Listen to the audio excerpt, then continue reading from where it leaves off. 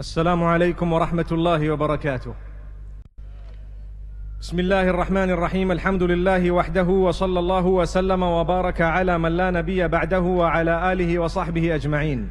We praise Allah subhanahu wa ta'ala. We send blessings and salutations upon Muhammad sallallahu alayhi wa sallam, all his companions. May Allah bless his entire household, and may Allah bless every single one of us and grant us all goodness and ease. My brothers and sisters, Khabbab ibn Al-Arat, Radhiallahu anhu. This man has an amazing story. His name was Khabbab ibn Al-Arat.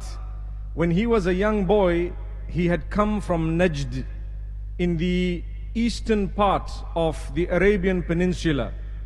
And what happened is, there was a war that took place in Najd when he was a young boy, and the enemy was victorious. So what they did is they enslaved the little boys and girls and whoever there was, and they sold them in the markets as slaves.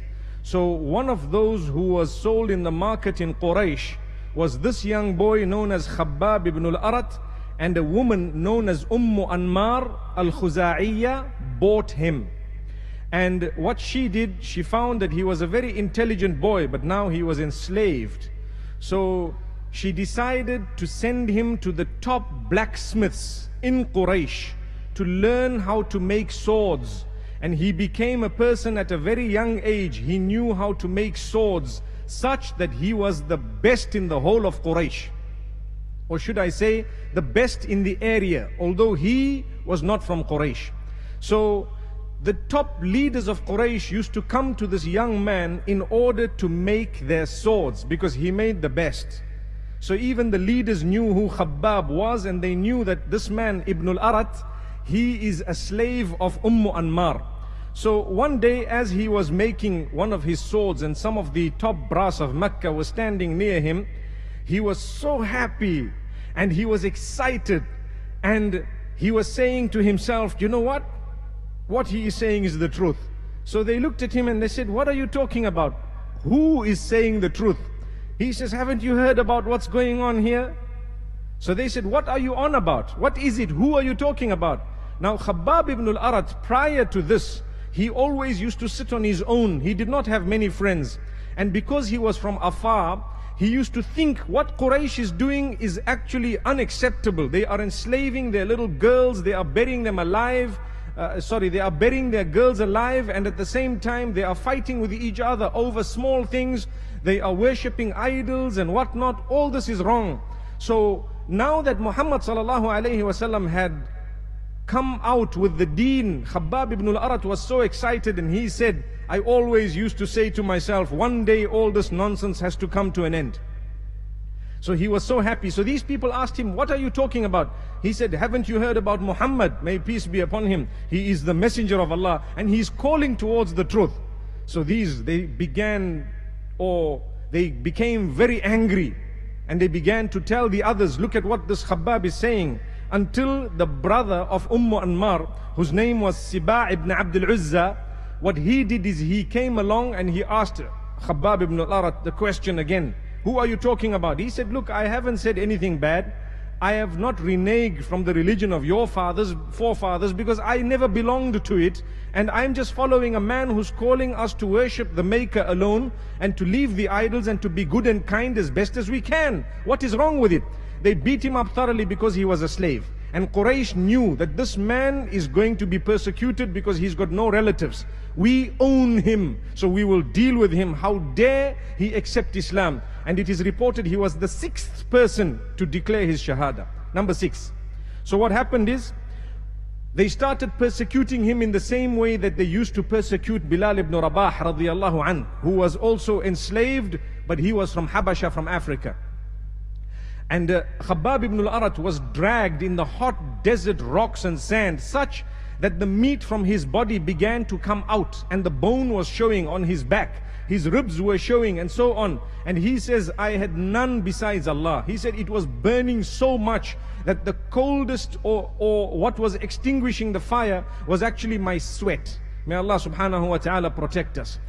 Only because he said, there is none worthy of worship besides my Maker. And they kept on persecuting him, and they kept on telling him, oh Khabbab, as soon as you say I reject what Muhammad has brought, we will stop. He did not say that. He did not say it. He said, it's fine, you can do what you want. So Muhammad sallallahu alayhi wasallam one day passed him whilst this was happening. And exactly what was happening was Ammar had taken hot iron rods and heated them up in the fire, and she was burning his head with them. And he could do nothing about it. And he was fainting. You know, he was literally unconscious. And Muhammad sallallahu alayhi wasallam made a dua, oh Allah, help Khabbab ibn Al-Arat, Radhiallahu anhu. And Khabbab ibn Al-Arat made a dua as well to say, oh Allah, protect me from Ammar. And a few days later, Ammar became so sick that she started suffering headaches. Those headaches had no cure. And she was a wealthy woman from Quraysh. And at the same time, when she tried to go and achieve or receive medication to cure herself, they told her the only way your headache will stop is if you take a hot rod and heat it in the fire and you burn your head with it. So they had to do it for her exactly how she did with Khabbab ibn Al-Arat, and she was screaming and wailing like an animal. May Allah subhanahu wa ta'ala grant us protection. Remember, my brothers and sisters, when we harm others, that will come back to haunt us one day. So just be careful. Let your tongue be secure. Don't let it harm others. Let the parts of your body be secure. Don't let them harm others. It will definitely come back to haunt you. It definitely does. No matter who it is on the globe, and no matter what type of persecution they engage in against innocent people, they will pay for it at some stage. May Allah subhanahu wa ta'ala protect us all. So at a certain time, subhanallah, Khabbab ibn Al-Arat, Radhiallahu anhu, he was relieved of all this difficulty to a certain extent because people saw what was happening. He was the one who used to listen to every verse of Revelation. Last night we spoke about how they used to tiptoe at night in order to go away to learn more of the Quran. Khabbab ibn Al-Arat Radhiallahu anhu was one of them. And he was the one whom, when Umar ibn al-Khattab Radhiallahu anhu entered the house of his brother-in-law Sa'id ibn Zayd Radhiallahu anhu and saw his sister Fatima bint al-Khattab, also known as Jamil Radhiallahu anha, and he beat them up, Khabbab ibn Al-Arat Radhiallahu anhu was in the house teaching them Quran, and he had hidden away because Umar ibn al-Khattab Radhiallahu anhu would have beaten him up. And when he heard Umar ibn al-Khattab Radhiallahu anhu saying, take me to Muhammad sallallahu alayhi wasallam, he came out from his hiding place and he declared the takbir, Allahu Akbar. He says, oh Umar, I heard yesterday Muhammad sallallahu alayhi wasallam say, Allahumma a'izz al-Islam bi ahad al-Umarain. Oh Allah, grant strength to Islam by one of the two Umars, either Amr ibn Hisham, who was Abu Jahl, or Umar ibn al-Khattab. Khabbab ibn Al-Arat says, I heard that dua yesterday, and that is why I know Allah will open your heart to Islam. Let's go to the house of Al-Arqam ibn Abi Al-Arqam. And they went to Al-Arqam ibn Abi Al-Arqam. This was Khabbab ibn Al-Arat. He was the one who used to teach them the Quran because he used to listen to every single verse. So much so that Abdullah ibn Mas'ud Radhiallahu anhu says that when I had questions about the Quran, I used to go to Khabbab ibn Al-Arat to ask him exactly how to recite and exactly what was meant and so on. Subhanallah. So this Khabbab ibn Al-Arat Radhiallahu anhu was such a powerful man. We said that he used to make swords. One day Al-As ibn Wa'il, who was one of the tyrants of Quraysh, had taken something from him and owed him money, and refused to give him money because he was a Muslim. And Al-As ibn Wa'il told him, hey, you are the one who says there is heaven, isn't it? So Khabbab ibn Al-Arat says, yes, there is heaven, there is hell, and there is a life after death. So I owe you money, I'm not going to pay it to you unless you disbelieve, or when we are resurrected and I get my heaven, then I will pay you whatever you want. So Khabbab ibn Al-Arat was a very poor person. He needed the wealth, and he says, how can you say this? Meanwhile, verses were revealed to Muhammad sallallahu alayhi wa sallam. أَفَرَأَيْتَ الَّذِي كَفَرَ بِآيَاتِنَا وَقَالَ لَأُوتَيَنَّ مَالًا وَوَلَدًا أَطَّلَعَ الْغَيْبَ أَمِ اتَّخَذَ عِندَ الرَّحْمَنِ عَهْدًا كَلَّا سَنَكْتُبُ مَا يَقُولُ وَنَمُدُّ لَهُ مِنَ الْعَذَابِ مَدًّا. Allah says, do you see the one who disbelieves in our signs? And he is saying that when he dies, he will start getting wealth and children, and then he will make the payment back, referring to Al-As ibn Wa'il with his story. with Khabbab ibn Al-Arat Radhiallahu anh. Allah says, nay, we will write down what he is saying and we will punish him severely. Now I want to tell you, if the Quran has made mention of a particular person's punishment, it means that person will not accept Islam. It's over. Like Tabbat Yada Abi Lahabin wa Tabba. Once Abu Lahab was cursed in the Quran, everyone knew this man is never going to accept Islam, because the Quran, it's there forever. And once Al-As ibn Wa'il was cursed here and Allah said he will be punished, it's over. You do not need to expect that this man is going to turn to the deen. May Allah subhanahu wa ta'ala not make us from amongst those whose hearts are hardened, and may he never punish us. So this was the man. He used to listen carefully to the verses of the Quran. At the time of Umar ibn Al-Khattab and Uthman ibn Affan Radhiallahu anhuma, he was given such a high monthly salary because he was known as As-Sabiquna ila al-Islam, one of the first few to accept Islam. So he had a surplus of wealth, so much so that when he was living in Kufa, Khabbab ibn Al-Arat Radhiallahu anhu, he decided to build a very small house. And he had a special place that he built where he would keep his money, and all the poor people knew that if you want any money, you can go without permission into the house of Khabbab ibn Al-Arat, into the specific room, into that corner, and take what you want. He has said, everyone can take from here if they need, and they do not need my permission. That was Khabbab ibn Al-Arat Radhiallahu anhu. Imagine, recently I was reading of how some people in the Middle East have now understood that there is a lot of wastage of food, and what they've done is they have big freezers outside their houses where they put the remainder of their food, and anyone is free to come and take from that food. And mashallah, it's working, and it's working wonders. Inshallah, I hope it can be implemented in more places where the leftover food we have is not wasted, my brothers and sisters. We've always been pointing at the Middle East because we notice what goes on. But mashallah, right now we are happy to hear that something is being done in order to make sure that that food is not actually wasted. I hope and I pray we, in our own little ways, do not waste food and drink. There are others across the globe who do not have food, drink or shelter or clothing, and yet we are wasteful. May Allah subhanahu wa ta'ala protect us. So this we learn from Khabbab ibn Al-Arat Radhiallahu anh. He was a man whom when he died, he was crying at his deathbed, at his own deathbed. People asked him, why are you crying? He says, on this day I am remembering Hamza ibn Abdul Muttalib. When we were burying him, there was not enough to enshroud him with. Look at what I have. And he was crying to say, I have actually built a house here. I can't believe I've spent money in this world. That's what he used to say. And he said, I have 80,000 silver coins that are in this place.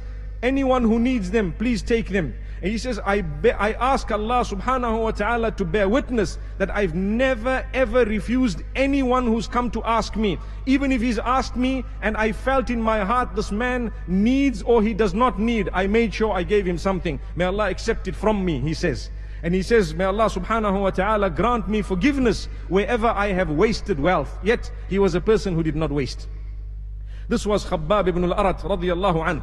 He was the one whom Allah subhanahu wa ta'ala revealed verses regarding three of the companions, more so of Muhammad sallallahu alayhi wa sallam, amongst others, who were slaves before and they were freed in Islam. Suhaib al-Rumi radiyallahu anh, Khabbab ibn Al-Arat radiyallahu anh, Bilal ibn Rabah radiyallahu anh. The kuffar of Quraysh and the leaders used to say, this man, we don't mind accepting your message, O Muhammad sallallahu alayhi wa sallam, on condition that you chase away those who used to be our slaves. We are embarrassed to sit with them. So Allah revealed verses, وَلَا تَطُرُدِ الَّذِينَ يَدْعُونَ رَبَّهُم بِالْغَدَاةِ وَالْعَشِيِّ يُرِيدُونَ وَجْهَهُ مَا عَلَيْكَ مِنْ حِسَابِهِمْ مِنْ شَيْءٍ وَمَا مِنْ حِسَابِكَ عَلَيْهِمْ مِنْ شَيْءٍ فتطردهم فتكون من الظالمين وكذلك فتنا بعضهم. So many verses thereafter until Allah says, وَإِذَا جَاءَكَ الَّذِينَ يُؤْمِنُونَ بِآيَاتِنَا فَقُلْ سَلَامٌ عَلَيْكُمْ كَتَبَ رَبُّكُمْ عَلَى نَفْسِهِ الرَّحْمَةِ. Allah says, do not chase away those who are calling out to Allah by day and by night, referring to these poor people. Allah says, their account is not on you and your account is not on them. Allah is speaking very highly of these poor people, telling Muhammad sallallahu alayhi wasallam, don't chase them away. And Allah says, when they come to you, these people who believe, greet them with Assalamu alaikum, clearly, subhanallah. So Muhammad sallallahu alayhi wasallam used to give a lot of importance to Bilal ibn Rabah, Suhaib al-Rumi, Khabbab ibn Al-Arat and the others, whom Quraysh used to consider downtrodden. And this is when Quraysh understood that with Muhammad sallallahu alaihi wasallam and Islam, no difference between black and red and white, no difference between the rich and the poor. Everyone will sit together and everyone has exactly the same access to their maker, male, female and all the others. May Allah subhanahu wa ta'ala help us, protect us from racism and from this feeling of inferiority, which will actually result in our downfall. So we have a lot to learn from Khabbab ibn Al-Arat. He passed away 37 Hijri in Kufa at the time of Ali ibn Abi Talib Radhiallahu anh, and he is buried there. May Allah subhanahu wa ta'ala bless him.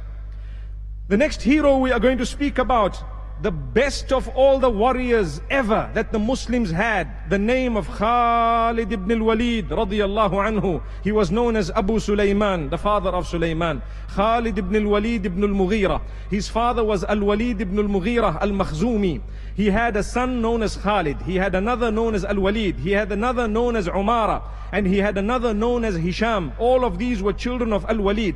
Al-Walid was a very rich man, the father of Khalid. Very, very wealthy.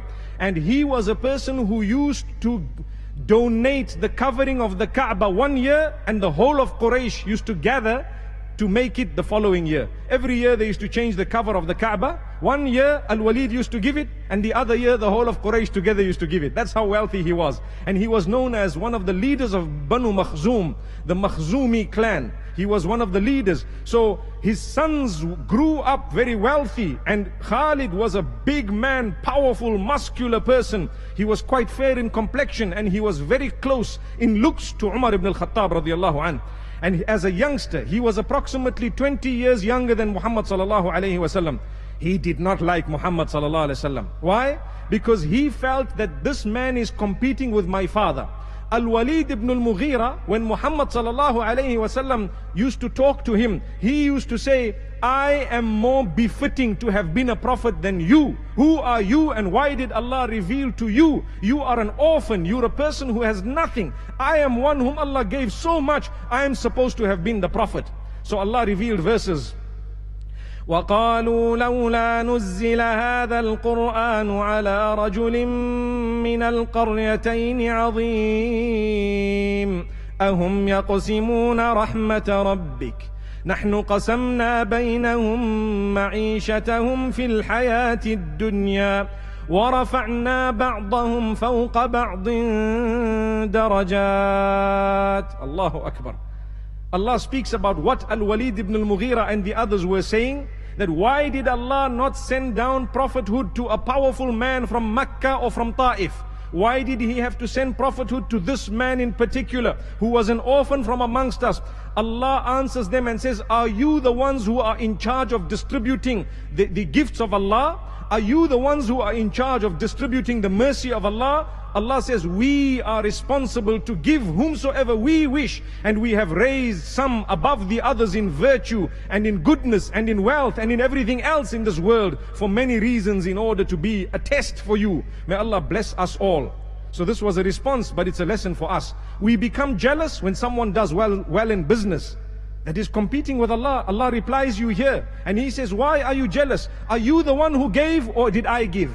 When someone is knowledgeable and they're doing a lot of good work, we become jealous. If that is the jealousy we have, Allah says, you want to be in his shoes. Well, you need to understand, we blessed him. That's exactly what happened with Muhammad sallallahu alayhi wasallam. And Al-Walid ibn Al-Mughira lost because he wanted to compete with Muhammad sallallahu alaihi wasallam. So when someone has wealth, when they have children, when they have goodness, my brothers and sisters, do not become jealous like the kuffar of Quraysh.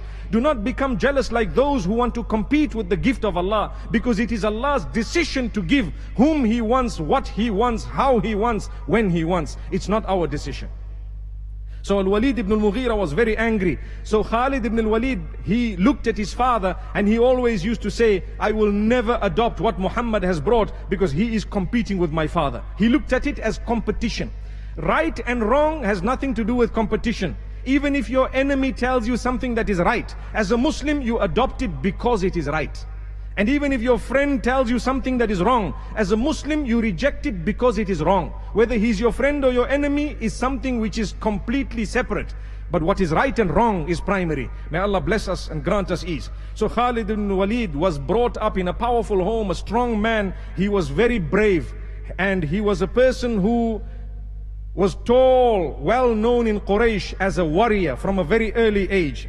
Now Al-Walid ibn Al-Mughira, may Allah subhanahu wa ta'ala bless us from that type of attitude that he had. He had a son. This son's name was Al-Walid ibn Al-Walid, another one. In the battle of Badr, Al-Walid ibn Al-Walid was taken captive by the Muslims, and they called for a ransom to free him.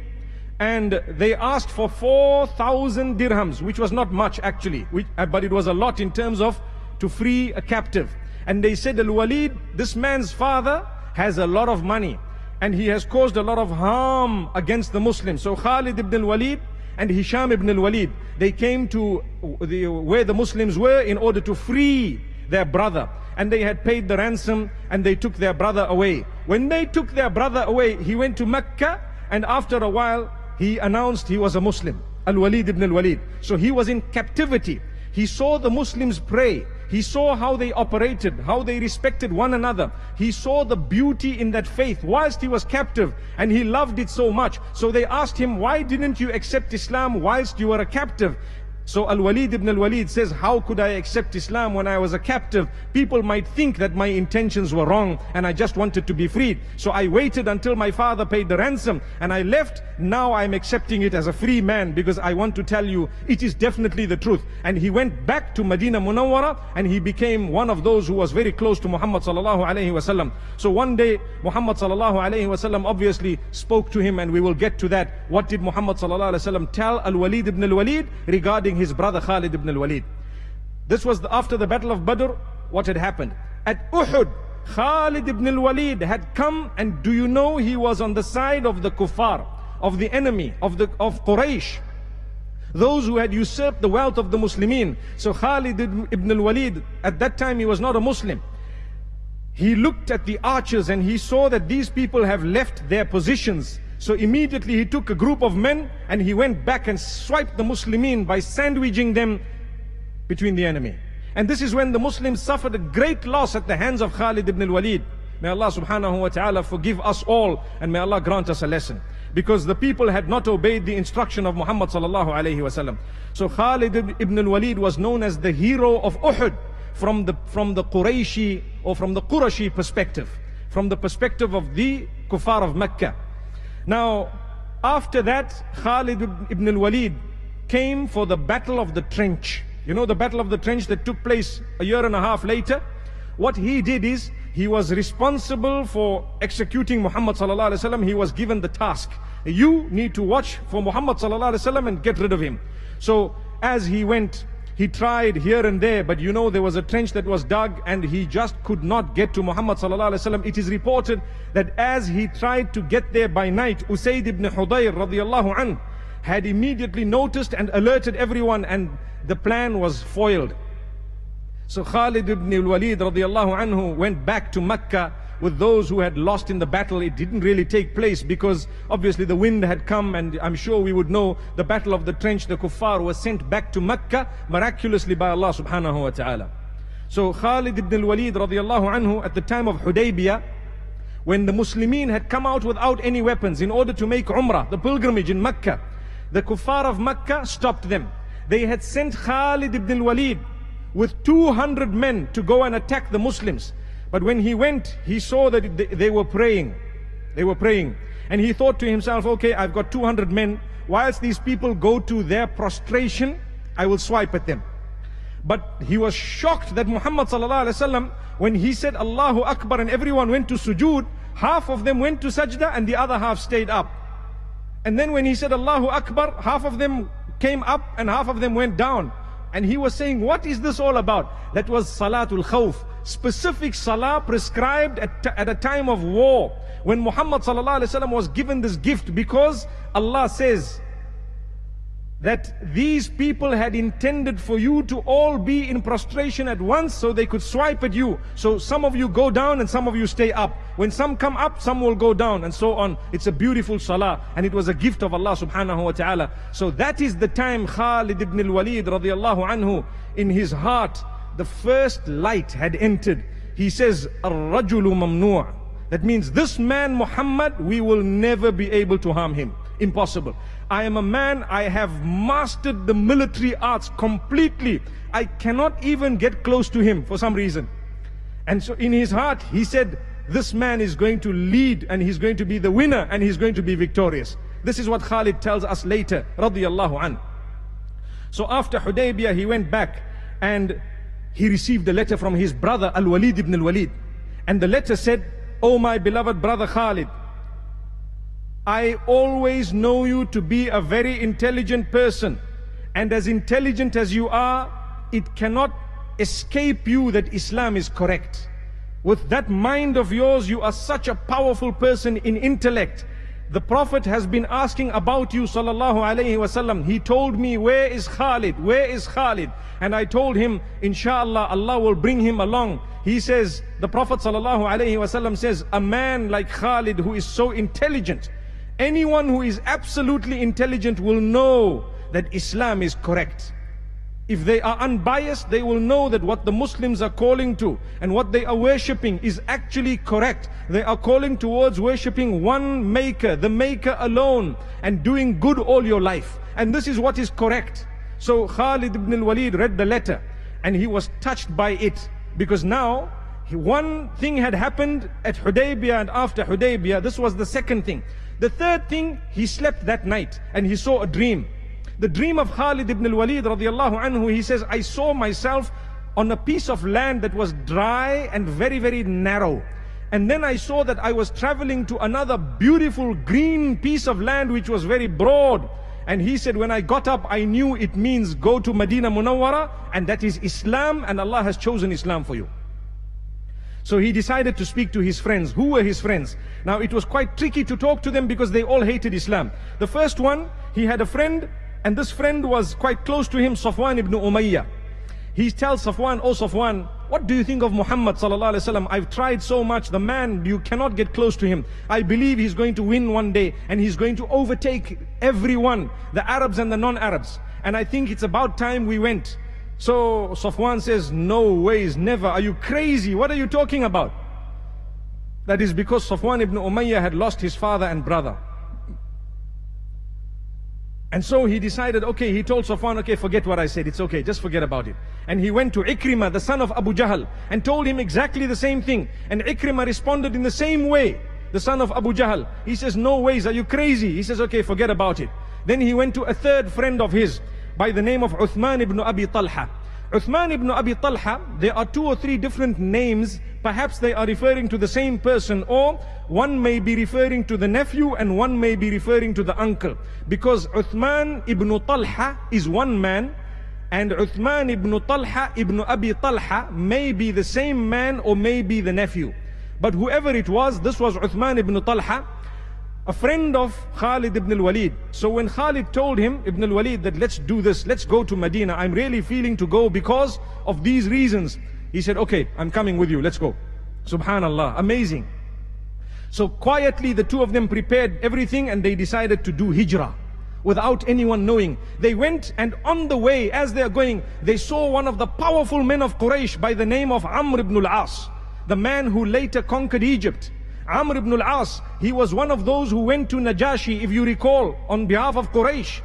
And he was speaking about Ja'far ibn Abi Talib. That was a man, inshallah, we'll talk about him in a few days' time. But Khalid ibn Al-Walid and this man, Uthman ibn Talha, they met him and they asked him, oh Amr, where are you going? Or he asked them, where are you guys going? So they said, no, we want to know from you. So Khalid ibn Al-Walid Radhiallahu anhu was brave enough. He said, you know what? We are going to accept Islam and we're going to Medina. He said, guess what?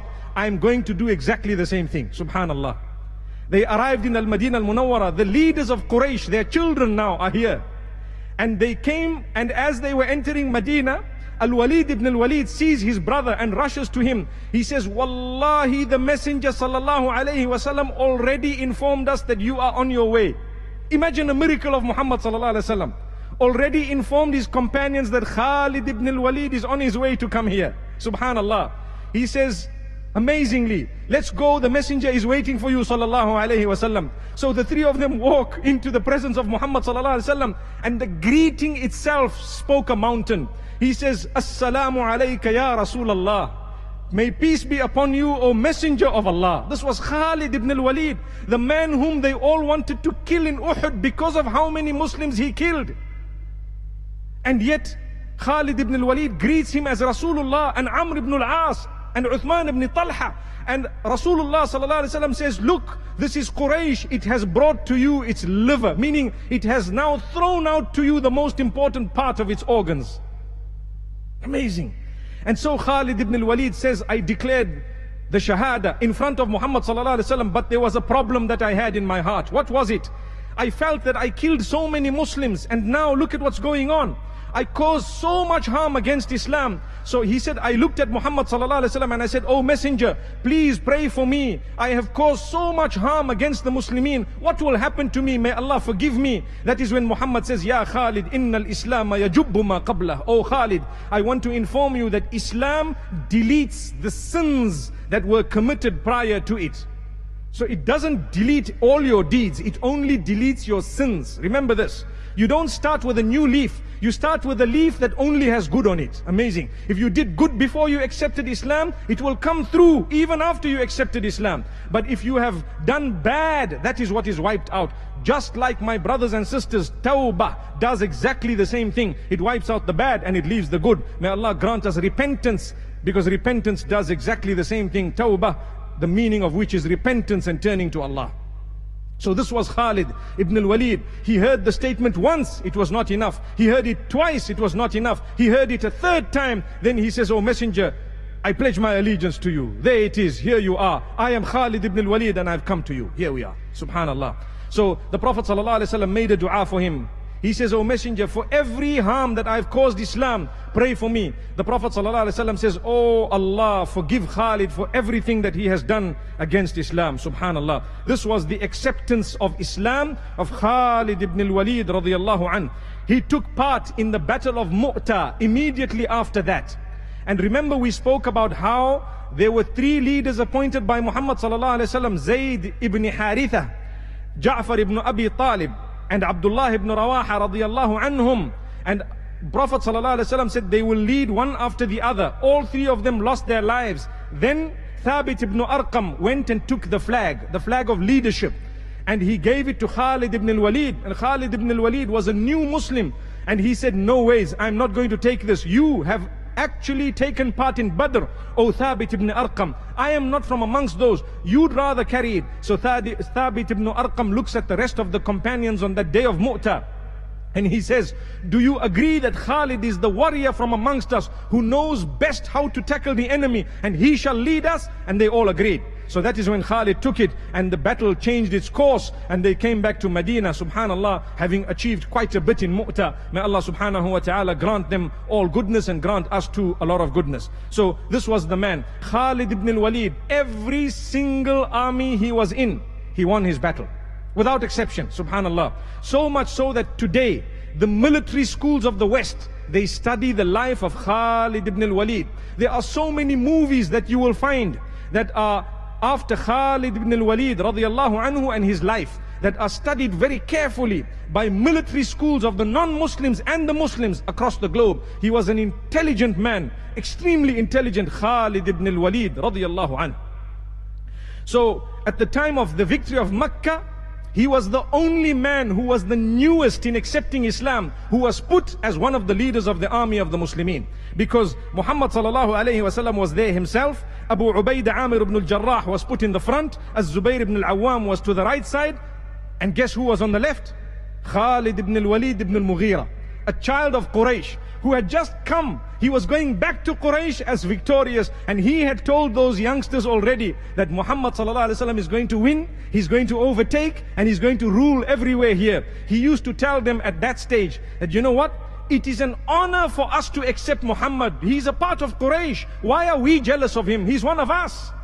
What a powerful statement. I think we can learn from that. Sometimes we harass the children of our own community, not realizing that if they are a part of our community, by us harassing them, we are actually doing our own community a disservice. Rather, we are proud of the achievements of our country, our community, and the ummah at large. May Allah subhanahu wa ta'ala help us understand what was the statement of Khalid ibn Al-Walid. Anyway, he took part in so many battles that people began to say, Khalid is the warrior, Khalid is the man. Umar ibn Al-Khattab Radhiallahu anhu came in and said, I don't like the way people are now thinking that Khalid is the big magician who wins all the wars.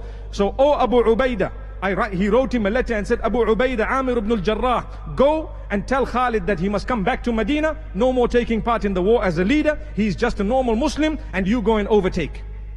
So Abu Ubaidah Amir ibn al-Jarrah, if you recall a few days ago, we said he took the letter to Khalid ibn Al-Walid Radhiallahu anhu, and he gave the letter after the war was over. Khalid ibn Al-Walid immediately said, no problem, I'm going back to Medina Munawwara. So Umar ibn al-Khattab said, I did not remove Khalid because I had a problem with him, but I removed him because people started believing that it is him and we believe it is Allah. So this is why there were others who were placed in the place of Khalid ibn Al-Walid Radhiallahu anhu at one stage. And this is Khalid ibn Al-Walid on his deathbed 4 years later. Just 4 years after Umar ibn al-Khattab Radhiallahu anhu had removed him, he was on his deathbed. And he says, Wallahi, there is not a single spot on my body, not a single spot on my body that does not have some form of wound on it. My entire body has wounds all over my face, my head, and my entire body. And yet I am dying on a bed and not on the battlefield. So those who are cowards must learn a lesson from me, that Allah subhanahu wa ta'ala, if He has written death for you, you will die no matter where it is. I took part in so many of the battles, but Allah decided you will die in the way that the camel dies. These are his words. Then he says, subhanallah, Khalid ibn Al-Walid was known as Sayfullah. The Prophet ﷺ, when he was sitting in Medina during the battle of Mu'tah, we made mention of it the other day when we said that the Prophet ﷺ was given the knowledge of the unseen on that day to be able to see that the Khalid ibn Al-Walid has now taken over the leadership of the army in Mu'tah. And he says, أَخَذَهُ سَيْفٌ مِّن سُيُوفِ اللَّهِ عَزَّ وَجَلَّ. He says, Rasulullah ﷺ said, a sword from amongst the swords of Allah has taken over the reins of the Muslims. So imagine if Khalid ibn Al-Walid Radhiallahu anhu was killed in the battlefield, people would say the sword of Allah is broken. So Allah's choice was that he must not be killed in the battlefield. He was on his bed, he died a natural, normal death. May Allah subhanahu wa ta'ala grant us a lesson. This was Khalid ibn Al-Walid. He passed away in Hims, and he is buried in Hims, which is in Syria. May Allah grant us peace in Syria, in Iraq, in Afghanistan, in all the countries, in Gaza, and in everywhere else. May Allah subhanahu wa ta'ala grant us peace and goodness. My brothers and sisters, I end with something important. Khalid ibn Al-Walid Radhiallahu anhu on his deathbed made the most famous statement that we know about him. He says, شغلني الجهاد عن تعلم كثير من القرآن. He says, I was busy in the battlefield. I was unable to learn much about the Quran. Subhanallah. But I have no regrets. Allah has chosen me to fulfill a part of Islam. I have to stop there. It is the most important lesson we learn. Not every one of us will be masters in the Quran. Not every one of us will be professionals in Islamic knowledge. We have from amongst us doctors, accountants, we have men of different disciplines and women whom we need in our society and community. We do not underestimate the value of one another. We should never think I'm the only Muslim who's serving Islam. No matter who you are and what you have, you may serve Islam either through your profession, through your wealth, through your knowledge, or through a combination of more than one of those things. Do not ever think that the work you are doing is the only work of Allah or His Messenger, because that would be an insult to Allah, having brought down the spectrum of Islam to one job that you are doing. No ways. There are 100,000 ways you can serve Islam. If you think there's only one way, you have insulted the other 99.999,000 different ways of supporting Islam. May Allah grant us ease and help us to love one another, to understand how much we need one another. Brothers and sisters, this love that we should be feeling for one another is such that really we should have a smile on our faces when we see each other. May Allah grant us unity and goodness. May He help us develop our hearts and feelings towards one another. May He help us appreciate the different works of the different people who are serving Islam in totally different ways. And may we never be people who think that we are the only ones who are serving Islam. May Allah safeguard all of us. Wa sallallahu wa sallama wa baraka ala nabina Muhammad. Subhanallah bihamdih. Subhanakallahumma wa bihamdika nashhadu an la ilaha illa ant. Nastaghfiruka wa natubu ilayk.